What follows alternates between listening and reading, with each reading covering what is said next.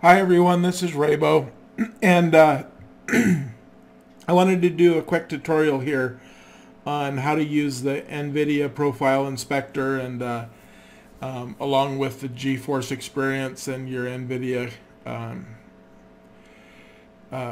control panel. So we're going to start here just as if I was going to update my Nvidia drivers, and of course you would go to drivers, check for an update. Mine are up to date, so I'm not going to take you guys through that. I'm sure you know what that is. But then I'm going to go home and I'm going to just go details, and this one's already set to optimize, and I'm going to optimize this, and that's it. That's all I'm going to do in the GeForce Experience. Now what I'm going to go to next, and again, I've already set these up before, but I'm going to go to my Nvidia control panel,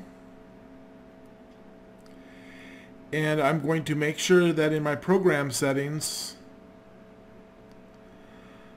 I have Fallout 4,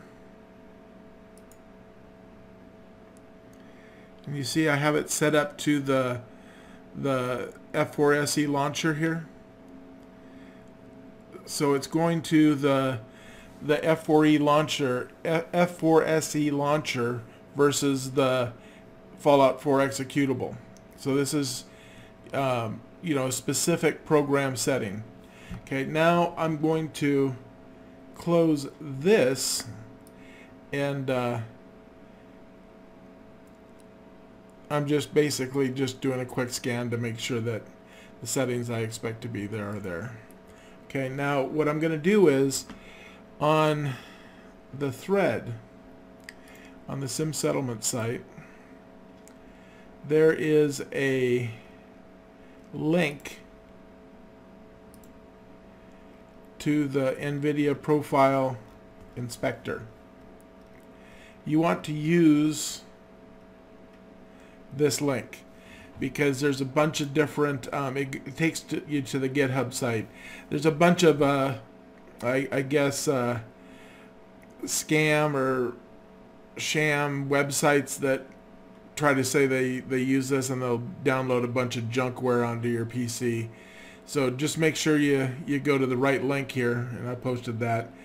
And the other thing I want you to do is, I have my own profiles that I've basically experimenting with, but because I'm using an SLI build, but what I want you guys to do is, if you're using this guide, just grab the BiRaitBec's NIP profile. It is the perfect place to start, and whether you have a single card or an SLI card,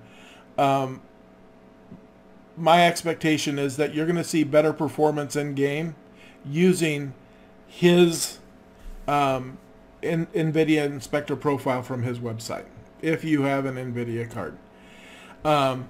Now for SLI users, that's the perfect place to start. For your individual card, I have two 1080 Ti's, so I do play a little bit with the SLI, but I don't modify. There's just one section for SLI on the Nvidia Profile Inspector, so I suggest that whatever card you have, 2080 Ti's, 1080 Ti's, 1080s, you start with this, get familiar with that performance, and then see if when you create any other profiles, if it improves.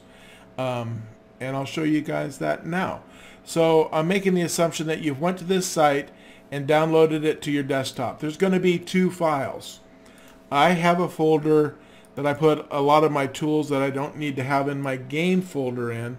So I'm going to open up the Nvidia Inspector. You can just open up the one on your desktop. It will look like that. And all you need to do here is, I'm going to type in Fallout 4.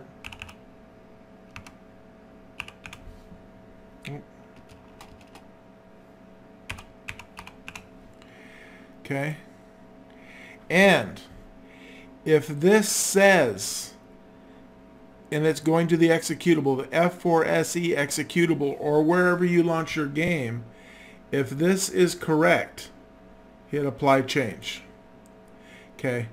If it is not correct and it's going to the Fallout 4 launcher, you hit this button and add application to the current profile, so you can click on the Fallout 4 F4SE loader.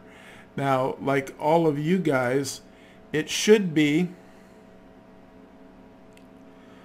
on in your game folder, and it should look something like this right here. So that's the file you want to get to and link to both the Nvidia control panel and this. Okay, so here's the path. Now, once you got that all straight, you're just going to import a user profile. And this is where you would take that NIP file that you downloaded from the BiRaitBec's page, and you would have it on your desktop. And I have one here. And I'm just going to open it up. It was successfully imported. I'm going to click OK and apply change. And that is it. So hopefully this will help you guys understand how I use the Nvidia Profile Inspector. I'll show you guys that there is a section here for you SLI guys that are frustrated, and of course, you know, there's G-Sync sections. Mine's already I know mine's set up, but here's a lot of the SLI settings.